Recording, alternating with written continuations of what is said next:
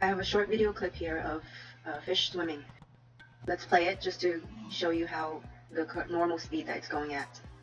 Oh, right here's our banjo ray right there. That big guy between. Okay, so that's the normal speed. So we're going to try to speed it up a little bit by right-clicking on the clip and select speed duration.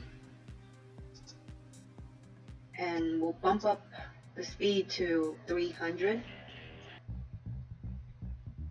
Okay, for the rewind effect, you'll select reverse speed right here, or leave it alone.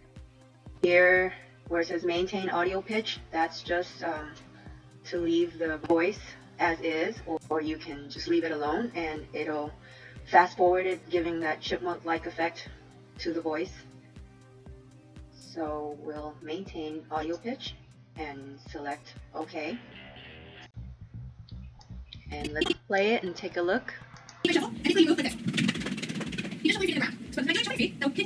Okay, notice how she's talking. The text is still the same volume, the same voice, but it's just sped up a lot. And to slow down a clip, we'll right-click it, and instead of bumping up the speed, we'll lower it to, let's say, about 30.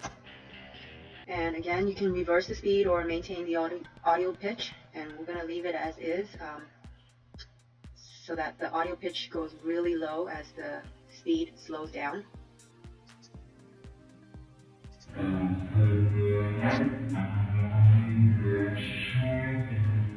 Notice how that voice is really like spooky, like really deep. Alright, so that's it for speeding up and slowing down a video.